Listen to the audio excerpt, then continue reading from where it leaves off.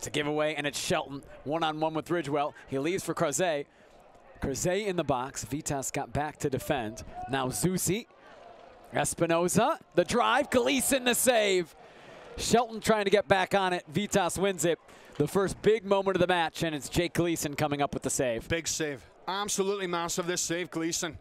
Because Espinoza, he just gets all the way through this ball with his laces, and that is going for the far corner. And so while Gleason, he's come out with his body, it's the last second his left arm comes up. Pure reactions. Russell again. Slipping it through. Oh, it's a great goal. Flag stays down. And it's Sporting Kansas City taking the early lead. Roger Espinoza making it 1-0. Well, it's a very smart pass from Russell, but he has time to pick up his head. There's no pressure, and then there's nobody following Espinoza. Shouts of offside. It's a good picture here. Just when Russell releases, is he offside? It's tight. And the question would be whether he's level with Ridgewell, too close to tell, but you can quite clearly see nobody is tracking Espinoza. Gopar is able to play it over to Roger Espinoza. Now space for Labato to get forward. Slides it through for Rubio, who is onside here. Rubio into the penalty area, slides it past the keeper, and it's 2-0 Sporting Kansas City. An absolutely magnificent finish from Diego Rubio. And if it is proven that he's onside, that was a wonderfully timed run as well. Ran all the way along the line, just held his run, then at the last minute just checks off Liam Ridgewell. But that's a really clinical finish from Diego Rubio.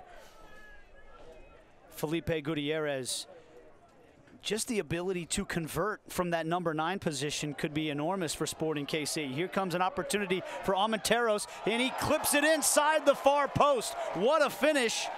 Speaking of number 9s coming on, Armenteros pulls one back for the Timbers, and a fantastic finish. We said that's what he's all about, clinical finishing. I thought that actually Ike Parra defended this relatively well. He shepherds Armenteros out wide, but it's a great finish from Armenteros. Not a great deal Tim Melia can do about that. He just cuts it back so well with his left foot, Armenteros. On the near side. And the run by Vitas. Puts the cross in. Armenteros still with it. Trying to touch his way around Melia, and he puts it in. And it's a brace for Armenteros, who was given sudden life to the Portland Timbers. Coming on at halftime, he's drawn the Timbers level. It's another decent finish. It's good feet in the 6-yard box from Armenteros. It's a little bit scrappy.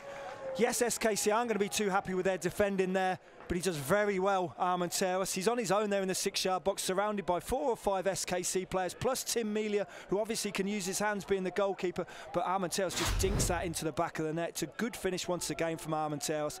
That's a brace within 14 minutes for Armenteros. It's Elie to take the corner this time for Sporting. Rubio got ahead to it, and another fantastic save by Jake Gleason. He has kept the Timbers in this match.